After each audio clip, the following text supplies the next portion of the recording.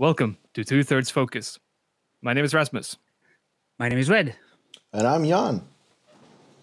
And I think we're all almost in focus. Almost, yeah. That was painless. So how are you guys doing? Oh, pretty good. Ras, you're actually the one with a new background for a change. Yeah. I hoped you wouldn't notice. I'm up visiting my dad, cuddling polar bears again. Maybe looking at properties and land and moving in workshops and things. But that's about all I'll say for now because there's nothing concrete and I don't want to jinx anything. Yeah. That's but cool. It's going to be a long haul, so don't expect any news soon. But could be something. Okay. Nice. So for now, just polar bears and cuddles. Yes, which of course is all you need in life. Yeah, absolutely. Red. Ha.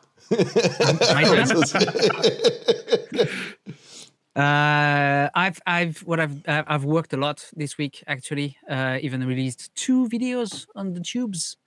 Yes, you did. Yeah. One was ready for a few days. It's the first part of a series of 3 videos about how to make leather sleeves for whiskey flasks. I have a thought on how you were sewing them together, but continue for now. Yeah. Okay. So yeah, the first one is the traditional way, like the fancy flask sleeve, like clean work. The second one will be out by the time that this episode airs. So it's the laser engraving way or the technological way or whatever it's. I'm not sure how. The posh and fancy and I have expensive tools way. Yeah, that one. But that's actually my favorite one to date. The first one is nice. I like it. But the second one, I wanted to make it more like a Western saloon style thingy. So with like fake. No, it's not fake laser. It's absolutely real laser. But in a way. Worked in a way to make it older than it actually is, if that makes sense. So I wanted to make a flask that some kind of cowboy would have on a bag on the back of his horse or something close to that.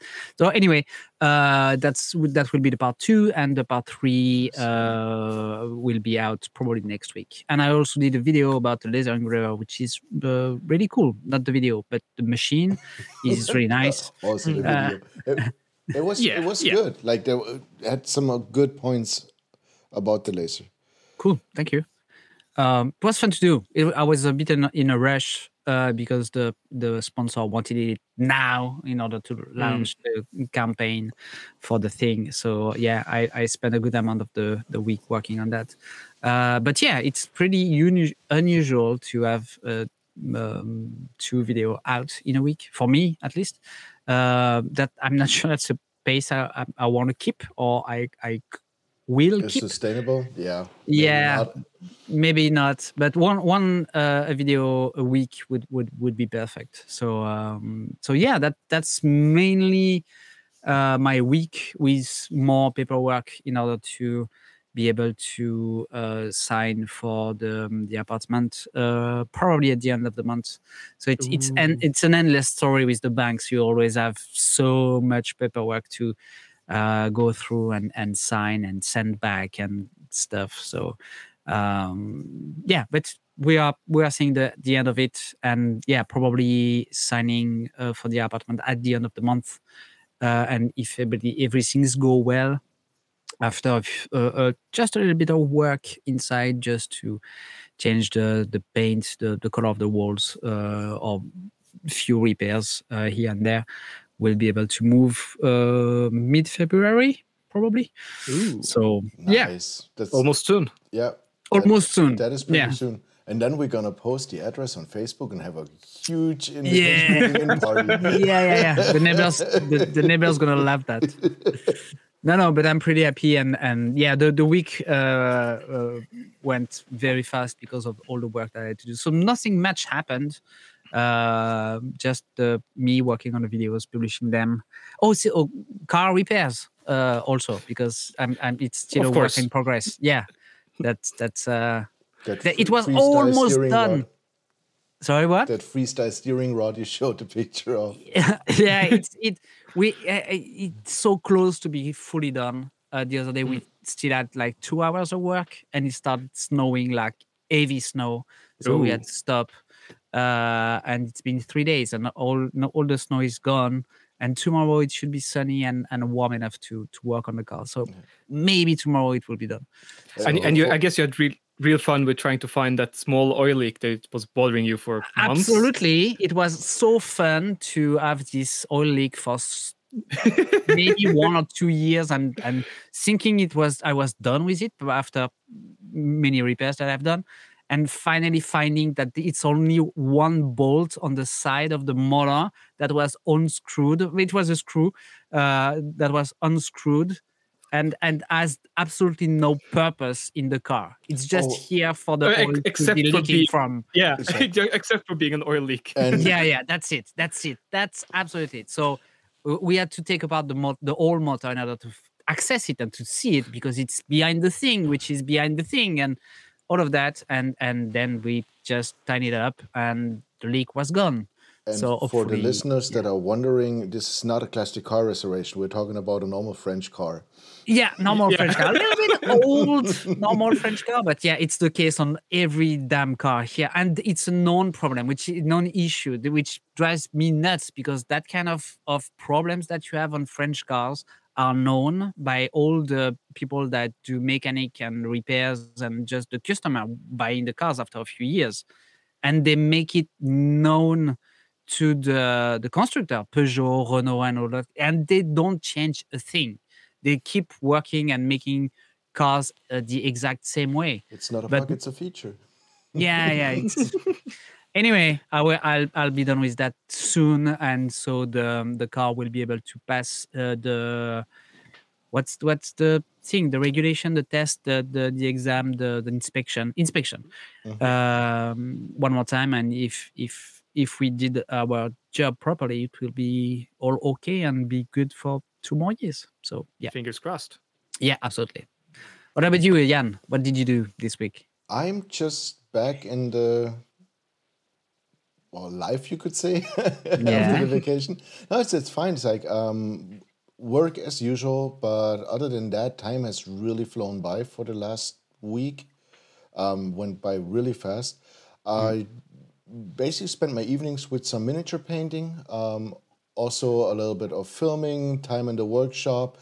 I already in the beginning, I had kind of a New Year's resolution that I wanted to do more, like usual, do more videos, be more productive.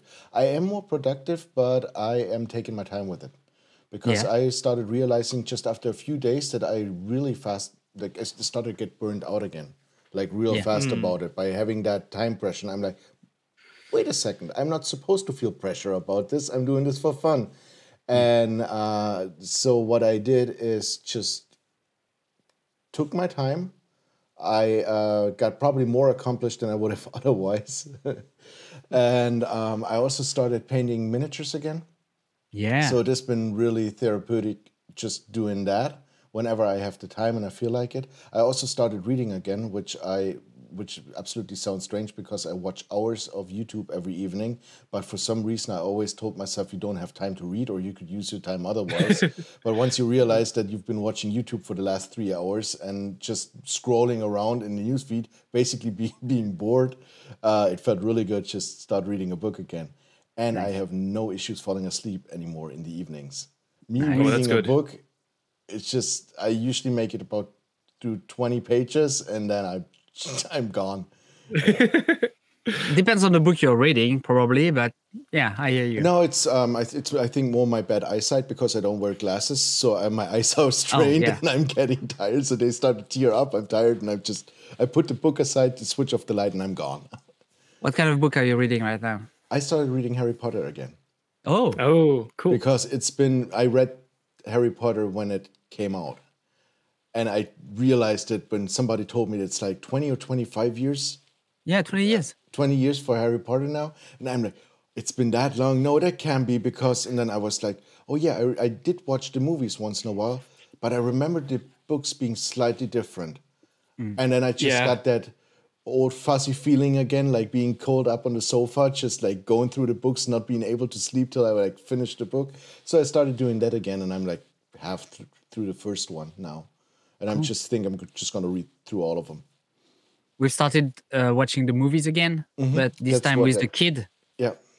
Because the first time we watched it with my wife, we were a young couple and went to the cinema to watch them, and we were alone. But now we can watch them from home, and the kid is old enough to be watching with us. So we are currently at movie 4, I believe, and he loves it. But movie 5 gets a little bit scarier than the previous one. I mean, even 4 is kind of creepy with Cedric dying at the end. Spoiler alert, I guess. It's been 20 years, so we can spoil whatever we want. We're going to bleep that one out. And the off chance that someone in the last 20 years has not read. And I didn't remember that, so thank you. But, I mean, like, even the third one, it gets kind of dark with the Dementors showing up. Yeah, that was the scary part in the movie. And, it has its moments. Don't spoil it. Like it's been years since I watched the movies, and it's been really, it's been a long time since I read the books. So I'm the rat is not a rat. So you know the Ron's rat is not a rat. I know. Stop spoiling it. Damn it. Sorry. Good.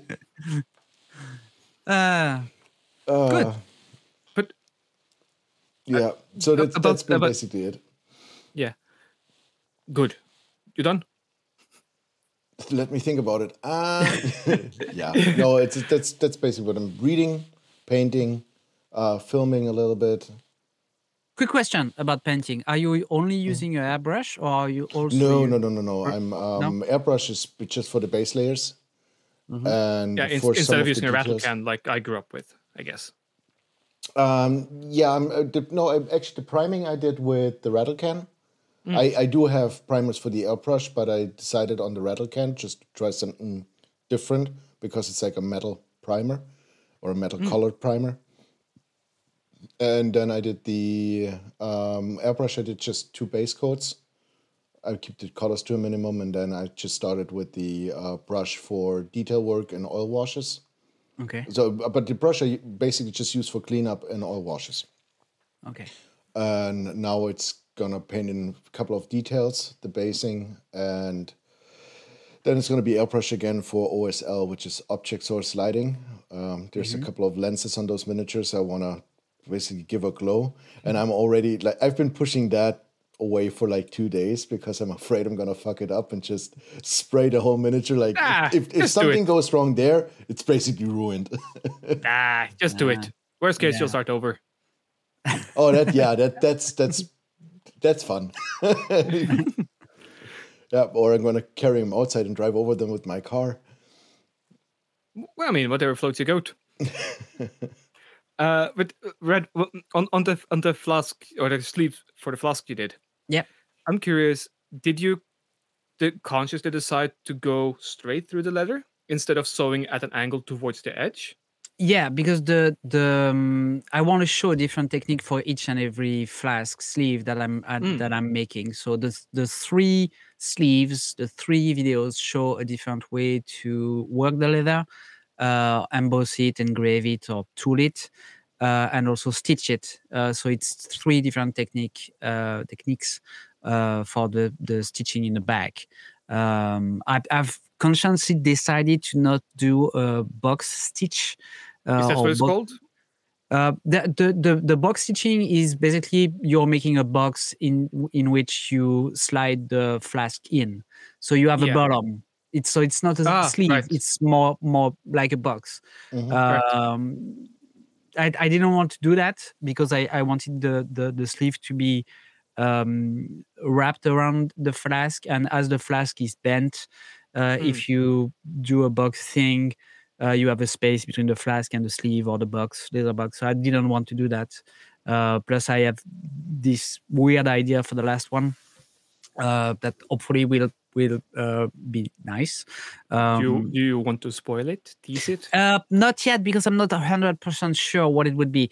I had a few ideas. One would be to actually cut the leather of in the sleeve to make the flask apparent, and to use that gap in the or hole in the leather to be part of the design. So just as a comparison, you all know the Mandalorian, the helmet. Yeah. He has this black visor, the black part in the helmet.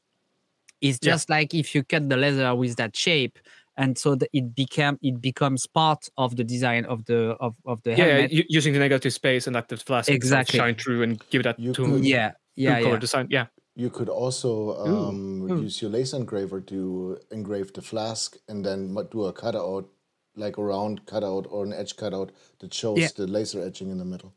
Ooh, yeah. That's a good idea. But as I'm using the laser engraver for the second one, the third one is, like I said, just showing a different technique. So I will probably just tool it by hand. One could argue you're not using it on the leather, you're using it on the you're right. You're right. You're absolutely right. If you want to be sneaky about it. No, but I understand I understand what you're trying to say. It's basically, you want to go away from that and just concentrate on the leather.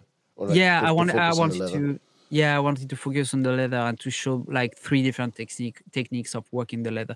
But now I can make a fourth one with the flask engraved and work my way around with the leather, which is actually a pretty fine idea. So. I kind of love the idea of this, like you took the Mandalorian as an example, but I kind of love that as a Star Wars, like the cutout, like a helmet.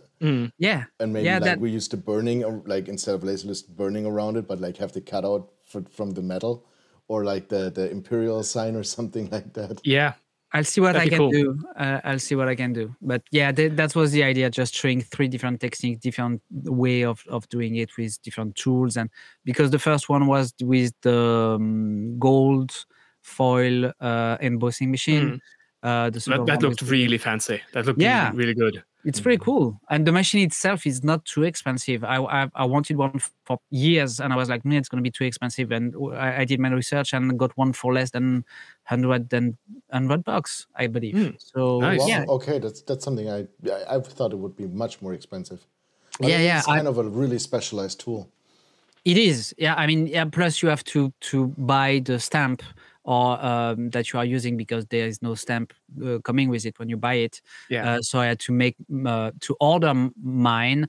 I don't remember where, but probably in India or something like that, because someone on Facebook are making them from there for a pretty good price. I paid like €30 for it. Oh, that's really good. They basically probably have their own CNC or access to a CNC.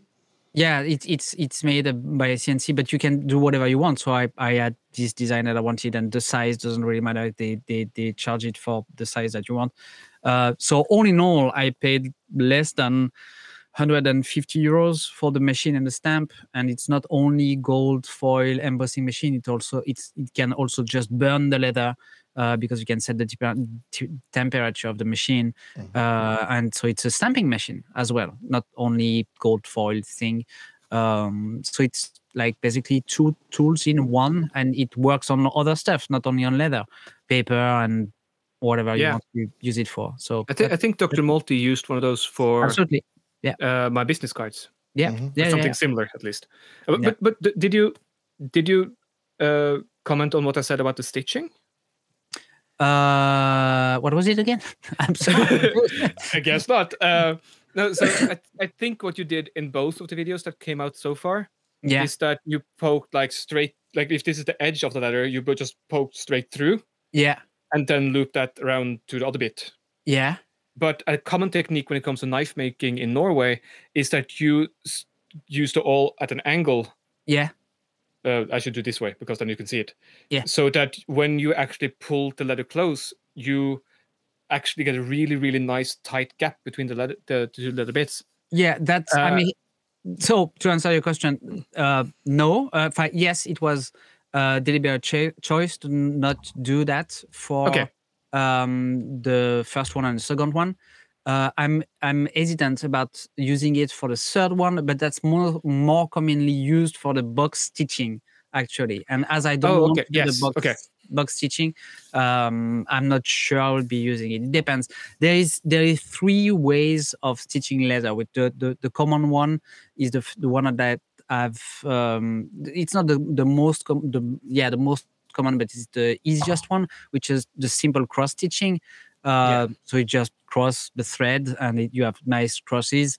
The second one is a cross stitching, but in the back of the leather. So the crosses are hidden behind the leather, and you just see straight lines, which is fine.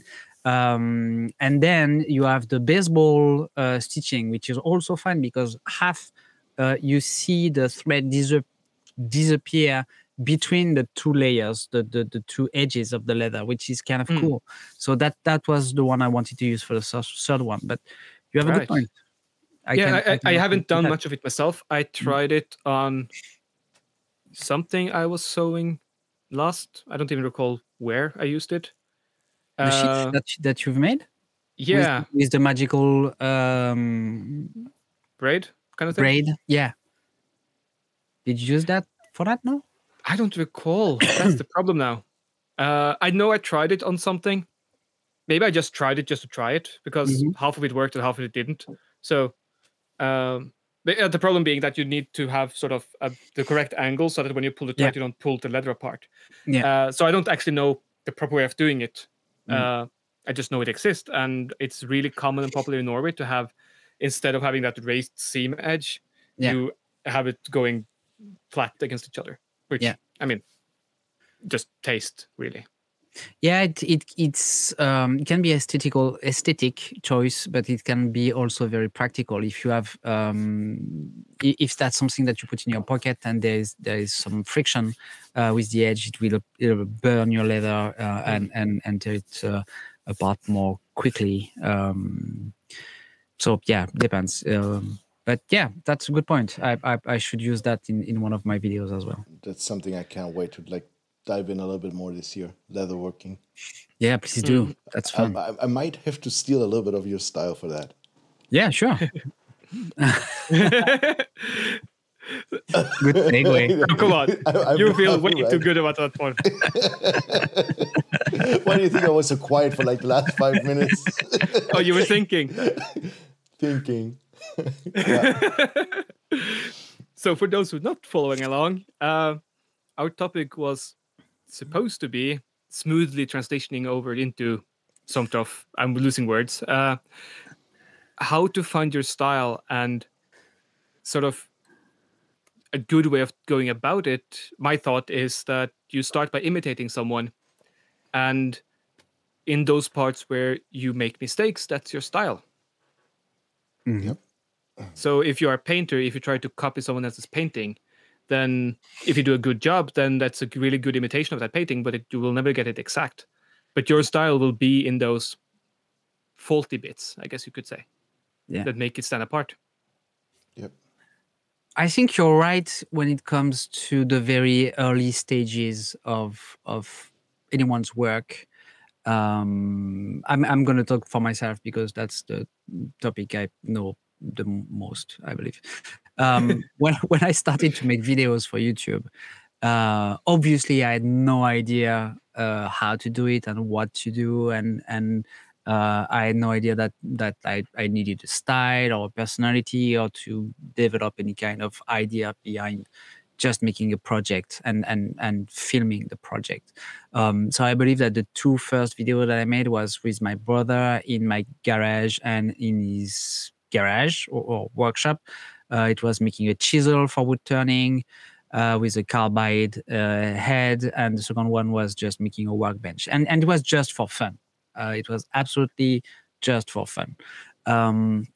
So we filmed with an iPhone, and the editing was done with the iMovie on my Mac, which was free and easy to use. So it was there was no idea behind it apart from just filming it and having fun and doing what Jimmy does every single week, and that because my brother and I were big fans, still are big fans of his work and style and personality. So that's what we tried, and obviously it was copied, some speed up footage and some weird angle, and not caring too much about the light, because it's more about the project and what you are doing, actually, not all the style and the beauty of the shots.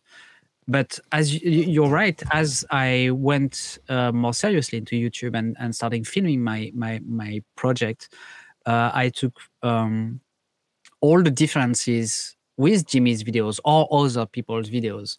All the differences that I had were amplified, and I had to choose from them what to keep and what to throw away in order to develop my own style. So that's probably how I find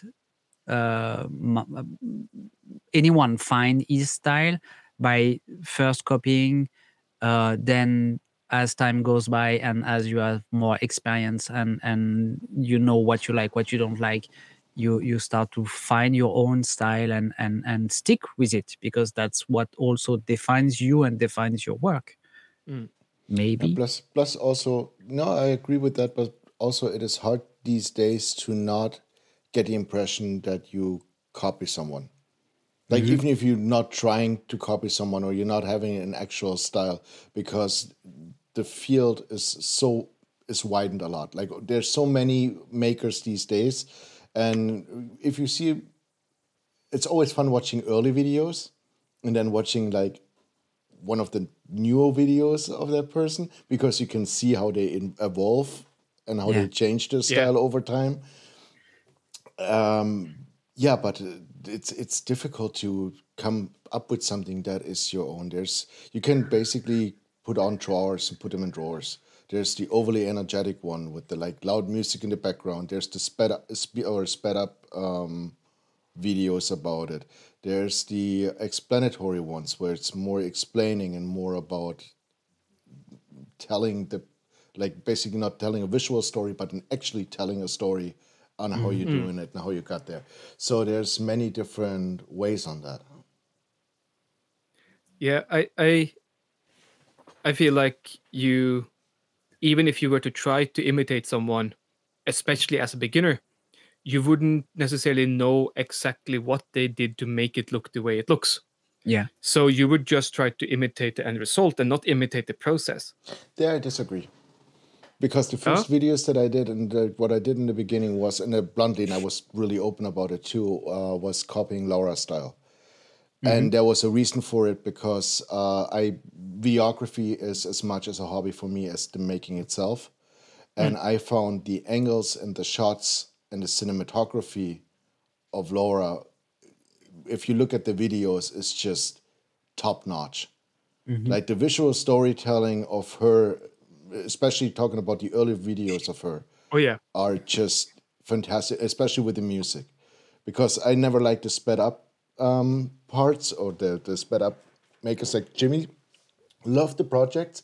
I love what he's doing, but the audio is killing me. Like I have to switch off the audio because sped up somebody using a bandsaw or a grinder is just giving me a migraine.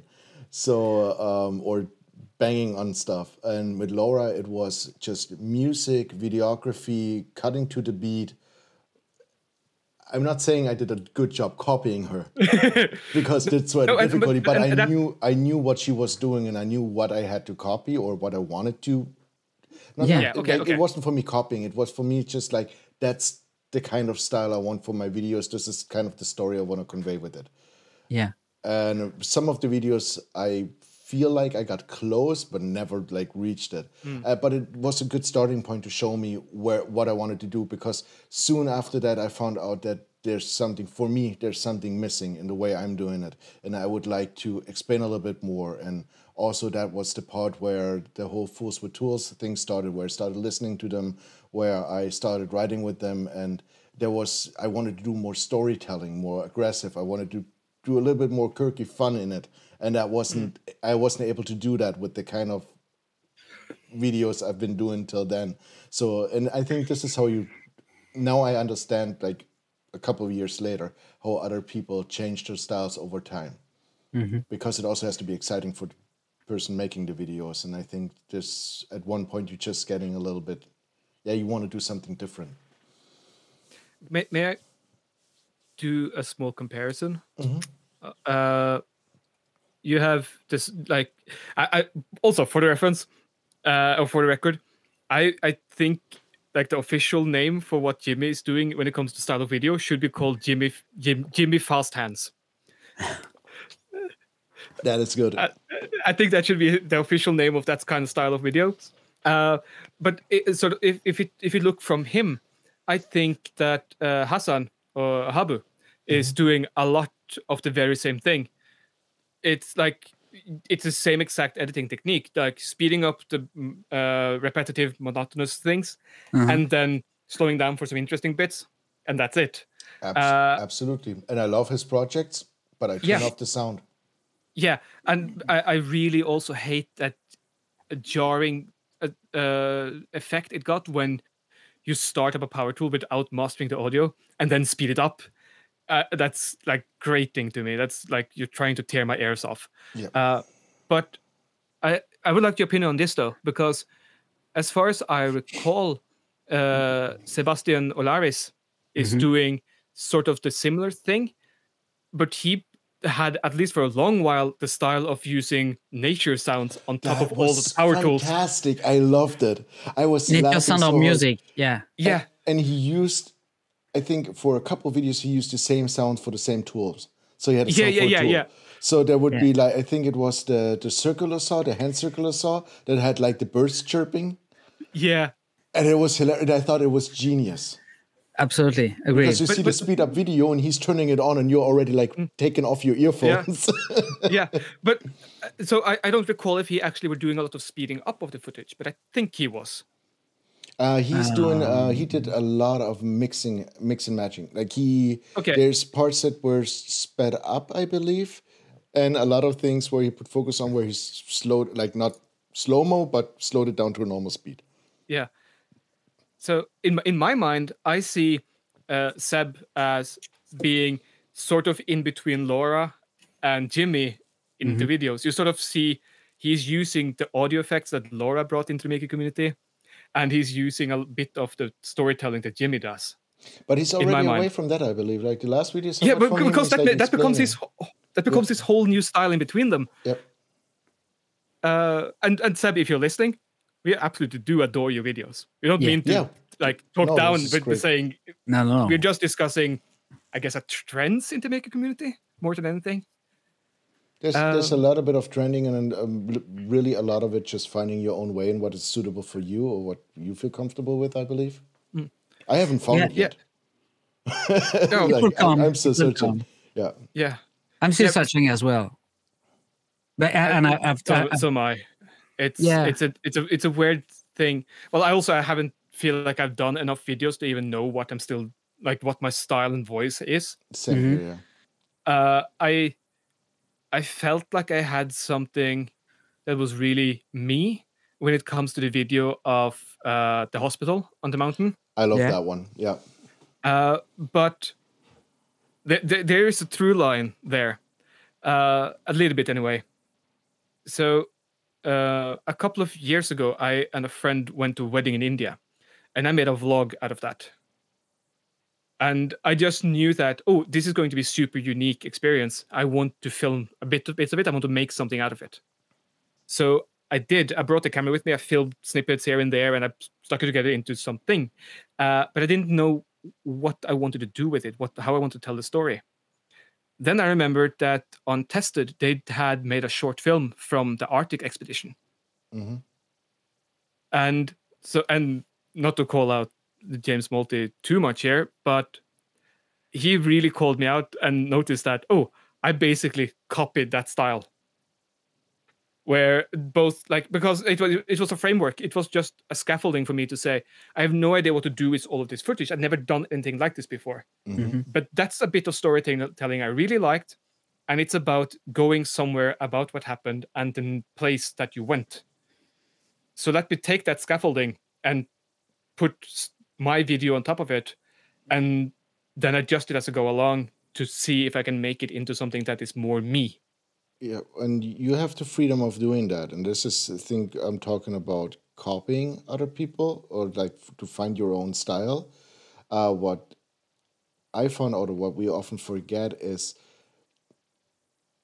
one kind. Jimmy DeResta is doing those vlogs, and he complained at one point that people not liking his vlog parts or I love vlogging them. parts.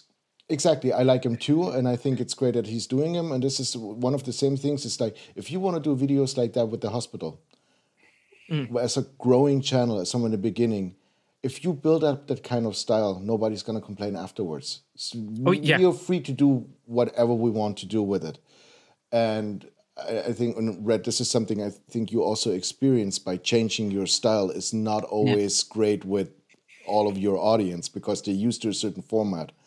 So kind of how we shape our channel in the beginning, or not in the beginning, but how we shape our channel over time is basically also how we shape our audience, or basically we draw in that kind of audience.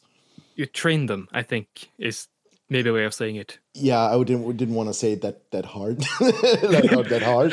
But if I decide, I'm all over the place, and I decide to be all over the place for a long time because there's so many different things I want to try. So and people that follow me or people that subscribe to my channel, they're gonna expect that. I seem to recall Bob Claggett of I Like to Make Stuff saying that he consciously decided to not stick 2 videos about the same kind of making after each other on his channel, so that he never ended up falling into that trap of having an audience that only wanted to see one kind of thing. And having them complain about it. It's completely fair that, I'm subscribing to him because I just like his woodworking or his miniature work or how he displays these things or whatever, or his arcade cabinet or whatever it is. But by being sort of upfront and ready with it and saying that, no, you will see a bit of everything if you subscribe, then no one actually can complain about it because that's the premise you signed up for. Exactly. Even though you are selective about what you choose to watch, but yeah, you're right. I tried to do kind of the same thing at the beginning of my channel because I was doing metalworking, woodworking, leatherworking, blacksmithing, and I tried to do something different every week. But as Jan said, I changed the style of my video over time. I wanted to try different stuff because of ideas that I had, or advice from people, or recommendation, or videos that say, how do you grow your channel, and so on and so on. So at first I was not showing my face, then I was showing my face, then I was starting to talk and trying to just do a little bit at the beginning and the end. Now I also do like voiceovers to explain what I'm doing or what I am using and how. But as I said, I don't think I have found my style. I'm still searching for it. I know what I like and what I don't like. I know what involves more work when you choose to do a certain style of video. Like doing a voiceover for me just takes more time because I'm doing it at the end, so I have to write it and to record it and to sync it with the video. Whereas people just talking in front of the video, the camera during the project, kind of can wing it or prep it properly, write a script and everything. I think the different people do different things, so they can wing it to or really be serious about the preparation of the video. And to be honest about that, which is especially hard for the 3 of us because we're not native speakers. Yeah, and there is also that. I didn't want to talk at the beginning because I was not sure about my English, and I'm still not. So it would sound silly for me to, from the get-go, start talking in English in my videos and being you're French. You speaking English just sounds silly. That's the premise. Yeah, you're right. You're right. You're right. But says the Norwegian guy. No, I decided not to talk in my video because of Jimmy. Because in the podcast Making It, he once said that it was not a deliberate choice from him, but one of his friends told him, "Oh, you are a genius because you're not talking in your videos, so you can anybody can watch it wherever they are watching it from, whatever the country they are living in. They can understand what you are doing because there is no talking, no words, and just images." So I decided not to talk in my videos to make it more accessible to a lot of people. Even though the goal was not to have a big channel with a big audience, big numbers and stuff, it's always good to see the number growing. Not for the ego, well, kind of. But it's just nice to see that your work is rewarded by people watching it, and you're not just lost into the void of YouTube. So I decided not to talk, just to make it more accessible to a lot of people. Being myself a language teacher and having lived in different countries, I wanted to make it more accessible to different nationalities and people and such. Now I also had to record voiceover or to present the project or to present a tool because of the sponsorship, and that's one of the reasons that reasons that made me change my style of video, because I had to explain or to present a product, which is not my strong part. I believe that I'm not super good at doing that, but I want to do it staying myself. So I don't want to be super jumpy all over the place and say, "Oh, look at that! It's the best product in the world or the best tool." I can't do that. I don't know how to fake that kind of stuff. And it's fine. I mean, it's not you're standing there and going, laser, leather, cutting. That would be. I should do that. That would be a great video. I'm the grumpy leather worker. Deal with it. But also, I don't necessarily think that. Huh. sorry, Raz. Go ahead.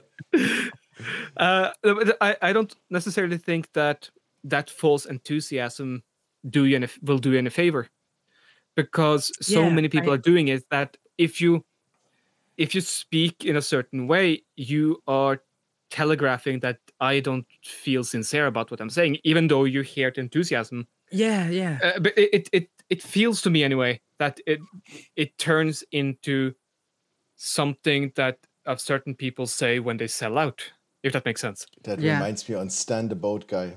You guys ever played Monkey Island? No, I didn't. Guy sitting there with his sombrero and just selling boats, and he's like the typical salesman with his poncho and just with his hands the whole time and yelling. Yeah. No, you're right. I believe that some people are born to do it. Have this energy and this enthusiasm that can get really showy in a video and brings you along in their adventure. And also there's people, it's so obvious that they are faking it, and when it appears to me that they are faking it, I can't go with the video. I mean it's a big no for me. They lose credibility. Without being negative about it, but this is kind of the especially what you see in American television. It's just really different, and it's for them. It's some viewers won't even realize it when they watch them, because for them it's so similar to the television. It's them not being sincere is nothing they have a problem with, because it's just the whole what they see on TV. It's just for us, because that's something as us as European and Norway that it could be something to it. Yeah, it's really a typical for me. I used to live in the US, and I watched the TV and everything over there, and I was never a big fan of. I loved HGTV, the houses, the garden makeover and everything, but I hated the way the people acted, this overly energetic, unsincere. Yeah. But it's something you get used to. You kind of worn down, and this is something we usually don't have, not at that kind of level in Europe. This is our TV program is a different one, and this is still where you can see that YouTube comes from TV, or some people treat it as like a TV channel for them. Or they are mimicking the TV because that they know that's what people are used to and will understand without having or to what they're do an used effort. to. Yeah. But for me, it just make them lose credibility. I'm not interested in the project anymore because just the voice of someone being loud about just what they are doing and jumping all around, if it's not part of their personality, because I know this person, I've met some people who do that kind of video and they are like this in real life. So that's them and they are not faking it. So that's totally fine with me. And I'm aboard and I'm watching the video because I know that that's how they are and it's true. But as soon as it sounds fake, I'm not interested anymore because I feel betrayed. I mean, if you are lying to me at the beginning of the video about who you are, how could I know that you are not lying to me about the project that you are making, that you are actually making it, or everything or anything else? So I don't like that kind of thing. I don't like but yeah, I like honesty and truth. This is how a lot of us are, but I think not everyone has an issue with that.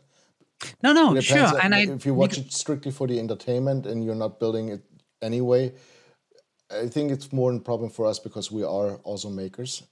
Yeah, but that's where I was going. That's where I was going. If you are watching for entertainment and that what you are searching is energy and enthusiasm and powerful speech and joy and people smiling and being happy to be with together to do a project, that's entertainment and that's absolutely fine. And I also like that kind of video. But for me, that's not maker's video. That's purely a show that's entertaining. And even though people can be building stuff in that frame of videos, which is totally fine, that's something different to me.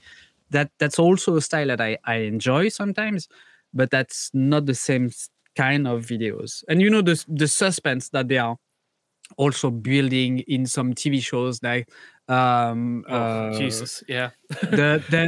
We did cut, and you have like 30 seconds of music and people watching the guy which is about to cut something just to see if the knife cuts. What the fuck is that 30 seconds of people watching each other? It doesn't happen in life.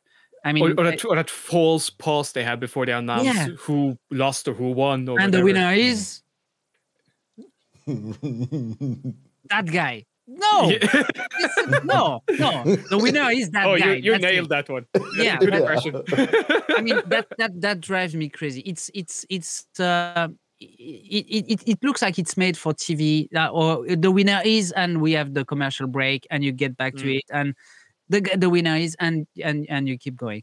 I don't like that one. I'm not watching YouTube videos.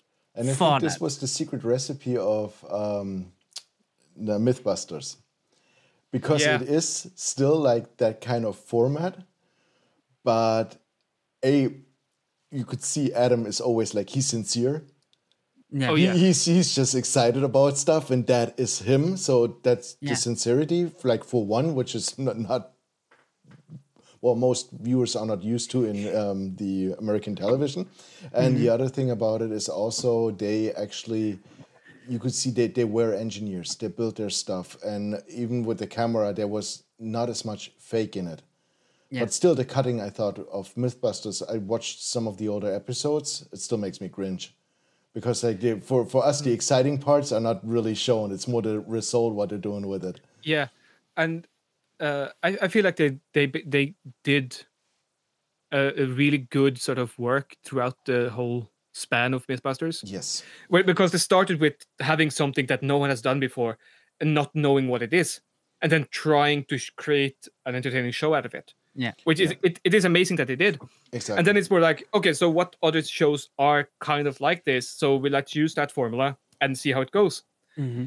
But then as you move through the seasons, like there's more process, there's more, how do we build this? Not only what is the thought process, oh, here's the thinking, here's how we're thinking of building it. And then instead of showing detail how they build it, they just go to, okay, so we realized this problem. We fixed that. Now it's here. And it goes on boom, boom, boom, boom, boom. And then they get into showing, oh, no, let's actually show the cutting, the screwing, the welding, the bending, all of the bit, which is what we like. But when it comes to sort of the editing and suspense in it, I feel like, as far as I recall anyway, the only really sort of suspenseful cutting they did was just before something was going to blow up. And of course, you knew it was going to blow up. There was no question about that. Yeah, blowing up stuff and shooting guns. Make you watch through, I don't know how many minutes of commercials just to see that thing go boom. Yeah. We should do that on YouTube videos. Like you spend 5 minutes showing what stuff that you are doing, and just before the end, just before the big reveal, you put. And now a word from our sponsor. That or your face watching your table and the table watching you, and that chant contre chant, just to build up the suspense. I mean, wouldn't make sense. But I to not answer because it was not a question, but to get back to what you are saying, Jan, about changing the style or your style over the years. I did it. I don't regret it, even though I have lost a lot of subscribers when I changed my style over a few videos. I think that what's the most important to me now when I'm doing a YouTube video, it's just to be true to myself. So just do what I want to do in the style that I want to do it. Sometimes I will be talking because I feel that a quick introduction or a voiceover will add something to the video because I will be explaining something. Sorry. And not only for a sponsored video when I'm introducing a new tool, just a project. The leather bag shield thing that I did for my kid, it didn't need a voiceover, but I just wanted to explain what I was doing and why I was doing it. In my latest video, the one with the flask, I'm not talking. I'm not showing my face, I don't think, or really quickly. No, it's kind of the old style. Well, I mean, yes, while working on it, you're not hiding from the camera, but the focus is on the flask. Yeah, and absolutely. You're not trying to cut yourself out of the shot, which I thought was really nice, because there are some people that just, by any means, do not show their face in the video. Which I understand. The problem that I have is the other way around. I was watching a video on I don't know, TikTok the other day about a big singer, big star, singing a song in a complete different way than his regular style. So I believe it was a rapper, whatever. I don't know how it's pronounced. A guy that raps. Yeah. Like Talky singy. And he was singing a country song, and he totally nailed it. It was perfect from the beginning to the end. It was absolutely wonderful. And his version of his own song in country style was even better than the one in his regular style, like rap song. What upset me with the video was that Jimmy Fallon was sitting on the other side of the couch. And when the guy starting to sing the thing, he just went around the couch just to be in the frame of the shot. He's not the fucking star of the show. He's not the one doing the performance at that moment. He just wanted or needed to be in the frame. I don't care. I don't want to see Jimmy Fallon. I want to see the guy singing the song like he's never sung it before, because that's what's important at the moment. So for me, it's probably the same when it comes to makers video. I enjoy watching the guy or the woman making the project. I enjoy watching them working. I enjoy seeing them for the personality. But if you are making a video to show off and to just show yourself instead of the project, it's not how I consider that's not what I'm interested in. It's like a blacksmith hitting and like working on a piece, and the camera's just showing the blacksmith while hitting something. That's out of focus. To me, it doesn't make sense. I understand why people do them, because they are building an audience, because they are building a community, and that's also my goal, and that's why I'm also talking more in my videos. But for me, and it's only my humble opinion, when I'm making a project video, the focus should be on the project and not on me. That's why I didn't show my face at the beginning, and I only showed my hands, what I was doing, and how material changes. This is absolutely fine. This is what you want, and I think that's what most of us. It's like the project in the foreground, but there are some people that prefer the kind of vlogging style, that want to make the channel about themselves and what they're making, and it's just basically the level of where you want to be. It's like, is the project in the foreground, or is the personality or the person in the foreground?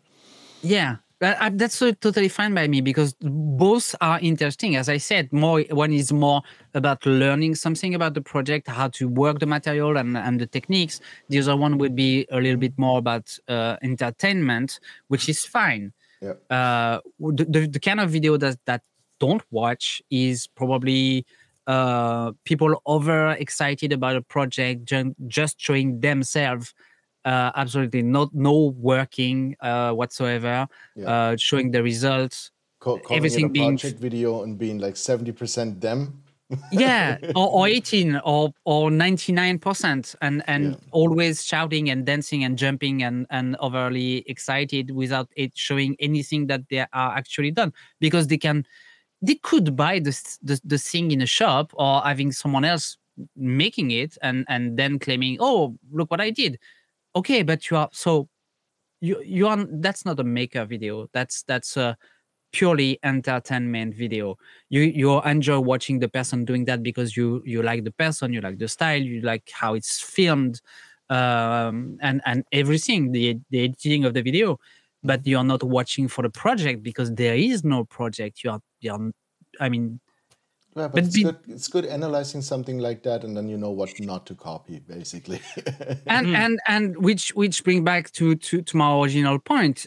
Changing your style is actually a good thing, because the more you produce videos, the more you try new stuff, the more you will know what's your style, what is you, what you want to do, what you don't want to do. Finding your own voice in that, absolutely. Yeah, I've made jokes in the past in my videos, or just little bits of humor, which was probably not noticed by most of the people. I don't know, because my humor is like kind of special and weird. But maybe not. I don't know. Aren't we all? Yeah, probably. Exactly. But I don't see myself jumping around and cracking jokes and speaking loudly, because that's just not who I am. And talking in a video, it just is already much of an effort for me. And now I can smile in front of a camera, which took me quite a while to be able to do. Which I'm super happy about that. I'm super happy about that. And my style will probably change again in the future, which is fine. I just want to stay true to myself and to my personality. And so just as a last point, your audience will also change with time. When I tried new stuff, I lost subscribers, but I also gained subscribers. And some people were like, oh, you changed your style, but I like what you're doing now. I like seeing you more. I like when you talk, and I know more about your personality, and so on and so on. So I think it's good to try new stuff. The risk that you can have probably is when you have a big audience, over 100,000 subscribers. I'm not there yet, so I don't really know. You're nearly there. Yeah, still 30,000 to go. So yeah, it can take a few years to get there. I don't know. Hopefully not. But the bigger the audience, the bigger the risk, I believe. When you have 500 subscribers, you can do whatever you want on your channel, because if they are there, they are interested in you and in your project, not especially in your style. when you have a big audience, they are used to a product. They are used. It's like a TV show. You get back to a TV show every week because you like the show, you like the characters, you like the story, you like how it's shot, you like the style of it. So you get back to it because you enjoy it. So when you have a big audience and you are doing that for a long time, changing your style from in one day, from one week to another, is a big risk. I don't see Bob from I Like to Make Stuff changing his style completely and going to a Jimmy style video just for the fun of it, because people would probably be confused to not seeing him and hearing him, the voiceover, the explanation, and the energy that he shows in his videos. So yeah, I feel like though there's a bit of a scale between being very much craft oriented and basically doing personality prostitution at the other end. Jimmy is, I feel, very much on, at least in his normal videos outside of his vlogs, he's very much on the end of, it's all about the craft. I am not even really into shot. And then you have other people who is all about the excitement and personality and entertainment on the other end, I feel anyway. And then you might have like Bob Claggett and I Like Make Stuff somewhere in between. Yeah. Like his brand is not limited to him personally, but he is doing the talking. He is showing himself. He's giving a lot of himself and his family. I think he's strong. Yeah, he is a brand. Like I think he's strongly representing a brand for him. Yeah, but he's not selling himself, so to speak. No, he's himself puts the focus on the project, but this is kind of still, he is not just, he's more than just the person building it. He's also like the entertainer or the story builder behind it, and he puts himself into frame in a really positive way, I believe. Like I like watching him because of course he is excited about that stuff. It's not that somebody told him to like, oh, build that next time, and he's trying to be excited about it because it's all stuff, and this is why his project changed so much. It's something for his kids. It's something to showcase. It always depends on what it caters his needs at the moment, but he represents it really well.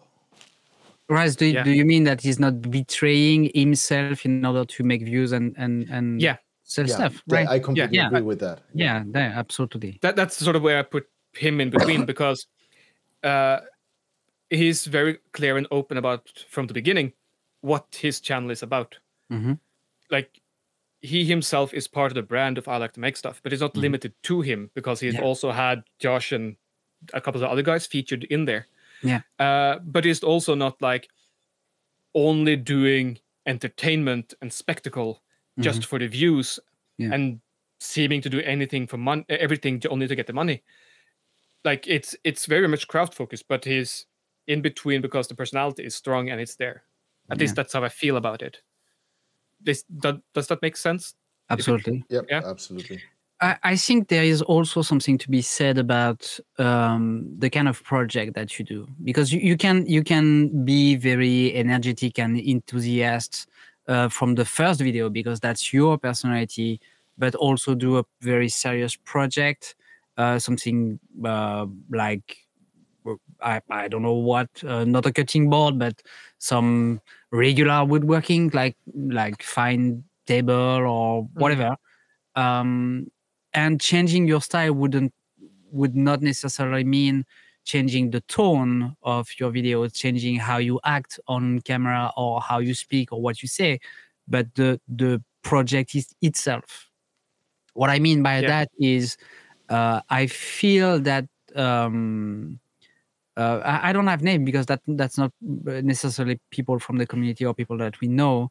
But I stumble. But when you go to the trend section of YouTube, all the only makers videos, so to speak, that are there are people building like crazy stuff that John Malecki, I guess, is prevalent there. Sorry, what? John Malecki, he's done like a lot of epoxy resin tables. Oh yeah, that's not what I was thinking. No, I mean including one which seems really American to me, is having all kinds of gun shells and casings, and cast that in epoxy and make a table out of it. I was like, that's America. Yeah, that's America. That's America. There's a bald eagle somewhere stuck in that resin. yeah.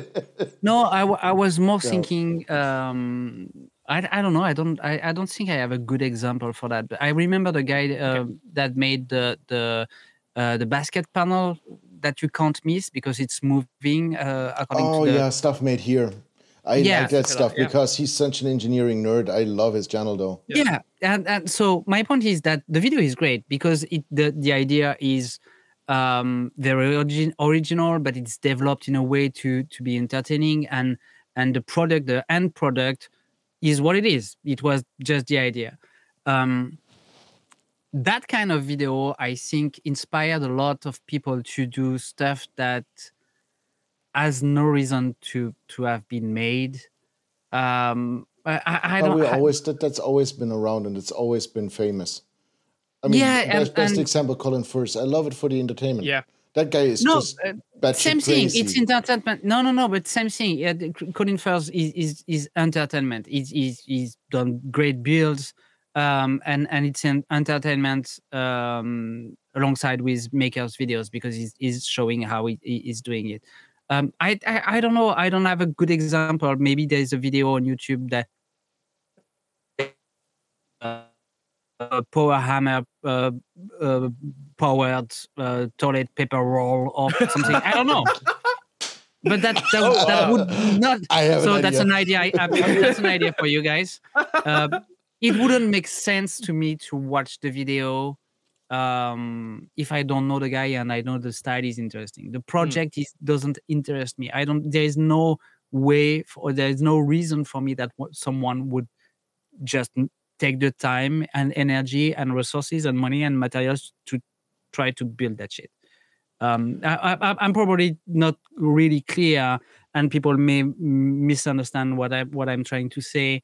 I enjoy the entertainment videos as much as you guys. I enjoy the makers video as much as you guys, and sometimes some kind of craziness into the project is great, but it's not because you have a stupid idea and you are building it that you have you can have the expectation of getting hundreds of thousands of views on your videos because it's just crazy or stupid. Usually you build crazy stuff because you want to build it. Like that's the way it should be. Yeah. No, sure. I have no problem with that. But let me rephrase that. Trying to find the stupidest project on earth just in order to get views annoys me. Mm-hmm. That's probably a better way to put that. If the idea is crazy but fun and crazy and good and crazy and useful, I have no problem with that. I've watched Colin Firth building an X-wing in his garden and a bombshell under his house because that's fun. That's just fun. That's entertainment, and that's good video. That's good content when that's what you want to watch on a weird day, rainy day, Sunday afternoon when you're bored.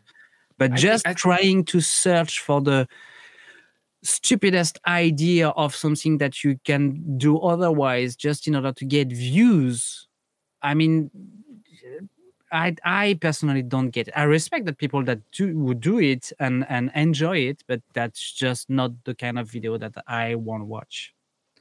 Yeah, I feel like I'm very much in the camp of I sort of need there to be a personality there for me to actually care about the video. Unless I'm very specifically looking for a solution to a specific problem. Yeah. So, but again, in that sense, the style of Jimmy's videos doesn't really work for me. Okay. I watch a lot of them because I am really interested in what he's making, and having met him and listening to the podcast, there is personality there. I can fill in the blank from the video. Yeah. Exactly. With the podcast. But but I actually enjoy a lot more the Bob's videos, Sila Foxlin's videos, Alan Pan and Colin Firth. Yeah, I enjoy those a lot more because there's personality there. Oh yeah, they are not shying away from the craft. They are having the craft very much in focus, but it's also them personally doing something. It becomes more human and more relatable, and they seem to stay very much true to their ethos. Yeah, even though Colin Firth, you could say he's a major sellout because he's getting paid to make everything he does now. Yeah, but that's also the dream for a lot of makers on YouTube. To be paid. But he has the absolute freedom to be able to do whatever he does, and it's still amazing with how small his team is and what. But like the AT-AT and the TIE fighter he built, like that was on commission. I think basically. Yeah, but I would. Personally, I would love to be paid to make a TIE fighter or X-Wing in my garden. If I were to sell out, I would very much prefer to do it for someone that allows me to do something that stupid. Absolutely. I'm also pretty sure that nobody came up to me and said, "Hey, build a TIE fighter." I'm like, "Hey, I want you to build something crazy. Here's some material." And he's like, "Oh, how about a TIE fighter?" I honestly, I'm probably thinking like, I don't even recall. It was a steel supplier or a hardware supplier in the UK, I think, that sponsored him. And I'm pretty certain, although I don't know for certain, that was contradicting. But anyway, I think that all of those ideas are probably his because no other normal human being would do that. would have that idea. Probably the company reached out to him and say, "Hey, we want to sponsor a video," and either they come out and say, "Here's our budget," and he said, "Cool, with that kind of money, we can do something crazy like this." You're right. Oh, don't be so sure about that. I know a couple of people, or actually quite a few people, that would instantaneously build a freaking big spaceship somewhere in the desert. Yeah. I'm one of them, and I know them as well. Yeah. Absolutely. Raz, I have a question for you. You had a good point saying that if it's an answer... I need to put this down in the calendar. I had a point. Saying that if you are searching for an answer to a problem, there is one style of the video that you would watch. And if it's not the case, you would more enjoy entertainment. So let's say, and you're absolutely right with that. I agree 100%, because let's say you have a power hammer at home and it's broken. And you need to fix it. And in order to fix it, you go to YouTube and you are searching a video about how to fix that particular problem. You have the choice of one guy explaining how to fix it seriously in the style of no one, like boring. The guy is out of the frame, but he's explaining how to fix the damn power hammer. Yeah. And you have a guy next to the power hammer jumping around, singing songs and being super energetic about how to fix the damn power hammer. But that part only comes after 9 minutes of the video and him talking about himself. Which one would you like to see? I would go for the one who is the most to the point and have the least amount of flourishes around the topic and the question I have.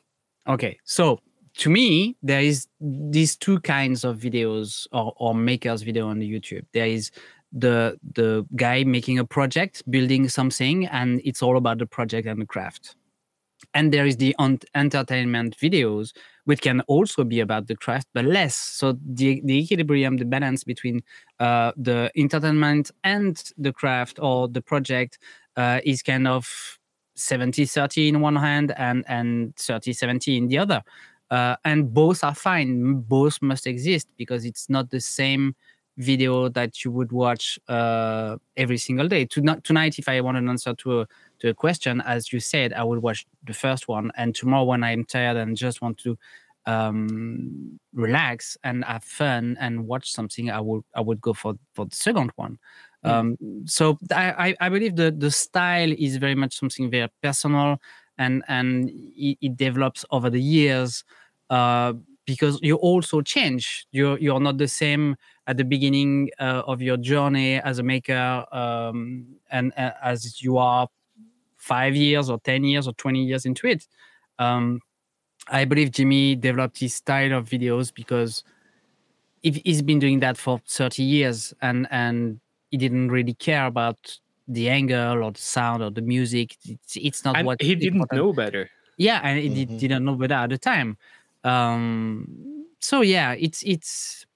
I mean, if someone is listening to this and want to start doing videos for YouTube, the only advice that I could give is just make videos, and after editing a few, you'll know what you like and what you don't like, what you want to do with it, and what's copy everyone. Like, just Yeah, try it out. sure.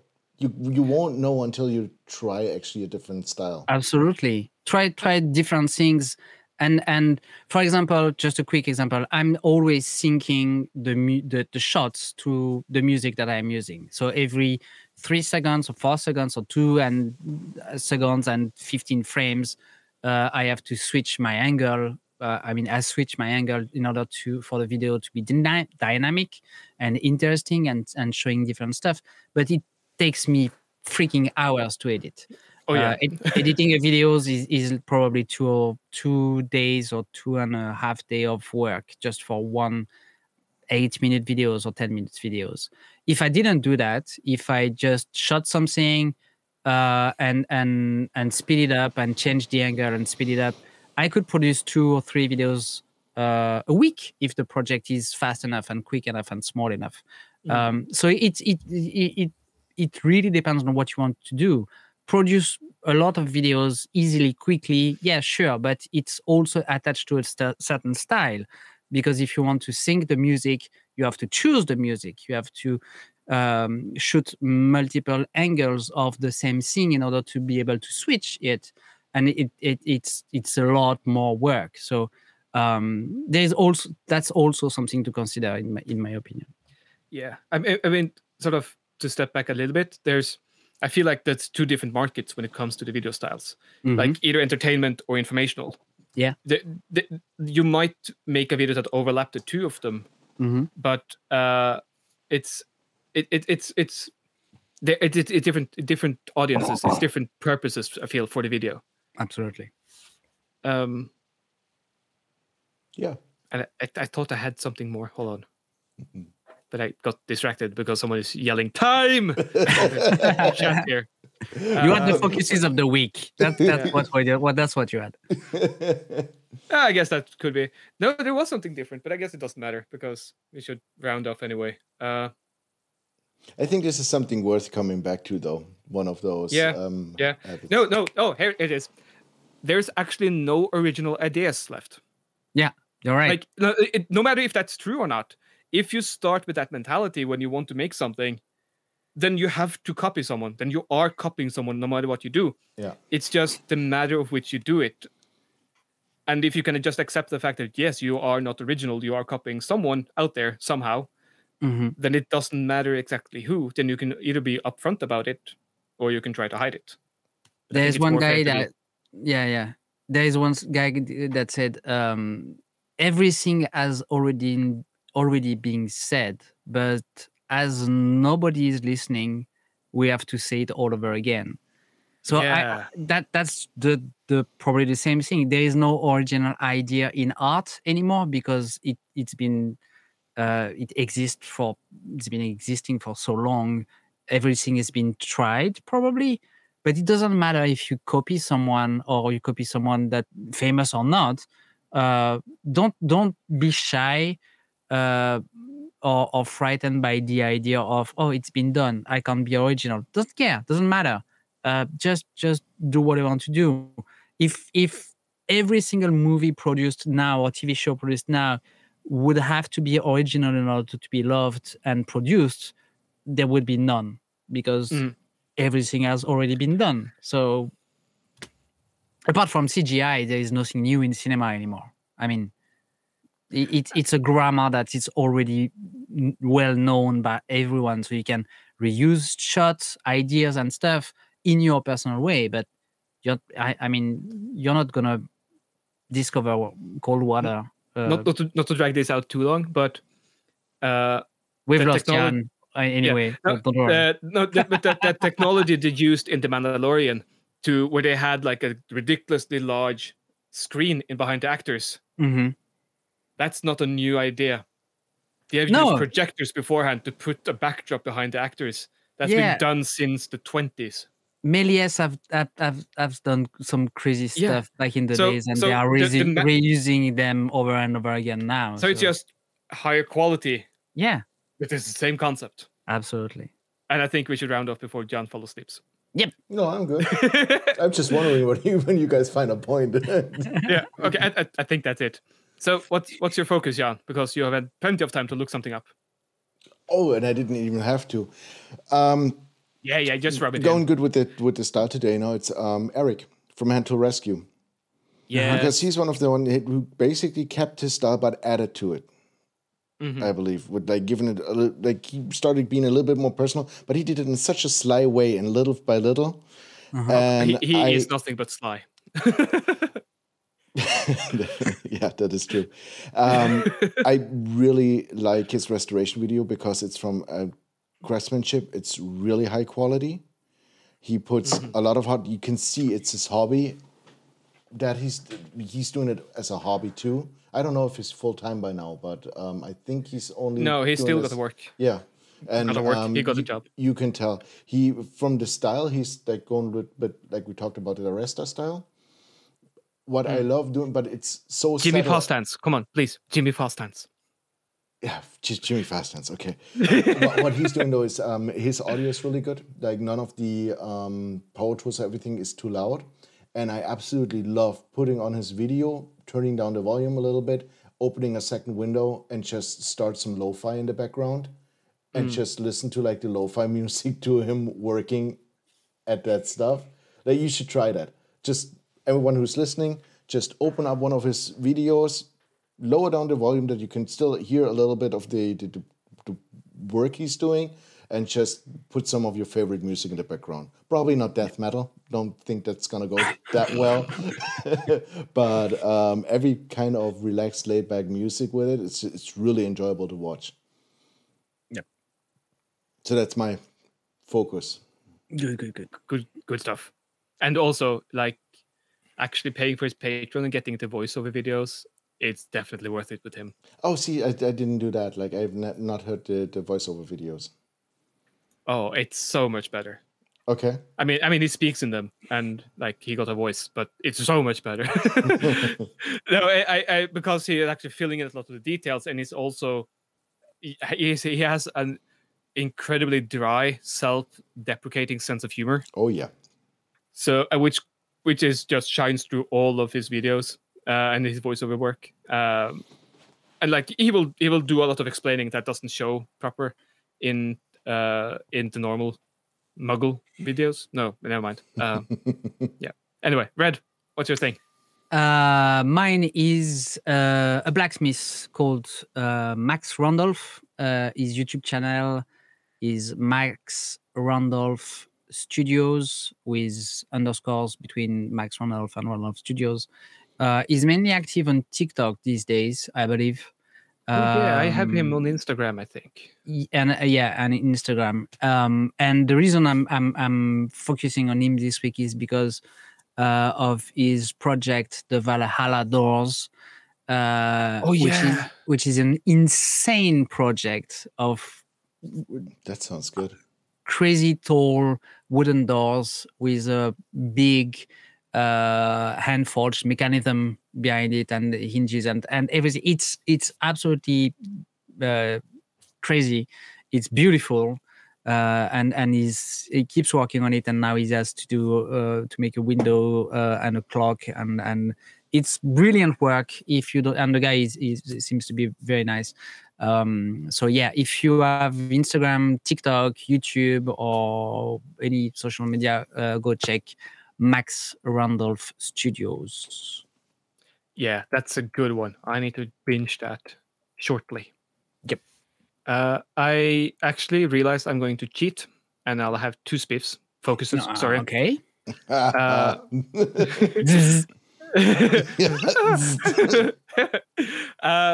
First off, Justin White of Garage Avenger on his podcast Make Ideas Reality. That's a mouthful altogether. He interviewed Ivan Eiler from Metal Shop Masters. Yeah. And it was really, really good chat they had. Justin podcast have been really good for a really long time, and he's been getting more and more up there and interesting people on. And this last episode was especially interesting, I find. Also because Ivan Eiler has the most sexy, dreamy voice you can ever dream of. And it's hard to stay awake when that man talks, even though it's really fascinating and interesting. Also, Ivan Eiler himself got a YouTube channel that is super fascinating and well worth a look. But my real and proper focus, I had to concentrate for a second, hope you didn't notice, is Today I Found Out. Yeah. A fairly big YouTube channel, but it's my kind of very specific and nerdy facts about anything, from the last time you could legally sell your wife to another man in the UK, which is not that long ago, apparently. And how many damsels in distress was actually saved by a knight, which is horrifically the exact opposite story of a lot of damsels being kidnapped by knights and being married off and raped. And also a lot of other fun, interesting stories from history. But it's his style might not be for everyone's liking, because he's very much a talking head with overlays and things. But it's super fascinating, and he delivers it really well, I think, even though it might come off as being a bit too dry. But his humors match, and I find it interesting. Yeah, cool. Cool. Gonna check that out. Must watch. Yeah. Yeah. Podcast with Ivan Eiler, Ivan Eiler's YouTube channel, and Today I Found Out. Nice. Are we done? Yep. Woohoo. Nearly within the hour time that we set, or something. Yeah. Yeah. Not at all. Nope. No, but it's time to go to bed. Yeah. And so, if you want to go to bed with us, no, wait. No. You can find us at 2/3 Focused on all of the mostly social places, and you can send us an email at 2/3focused@gmail.com if you have any thoughts, questions, or feedback, maybe. Yeah. exactly. And you can find me at Rasmus Loen and loensmed.no. And you can find me at theredsmith.com and Redsmith or the Redsmith on all the social places. And it's nerdinventor.com and nerdinventor on YouTube and Insta and all the other social media places. Yoo-hoo! We're getting better at this. Bye! Bye! Bye, guys. See you next week.